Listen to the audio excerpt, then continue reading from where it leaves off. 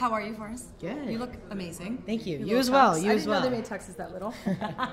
Hey, I'm almost as tall as you. Yeah, oh, you are. That's true. That's true. I'm not that tall. On TV, you play two very kick-ass women in Nikita and Hannah. Yes, and Hannah, So, yeah.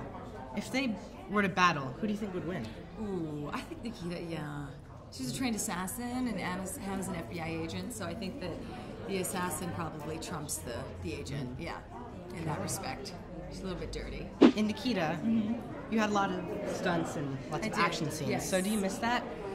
I do and I don't. I was watching some clips the other day because somebody had to edit something, and I was amazed at some of the things we accomplished. I was proud of it, but it's a lot of work. It's more work than I can ever explain to you, to be able to memorize a 60-page script every 9 days and do the action and do everything else. So it's a lot of work, but I love it, and I may go back to it. We'll see.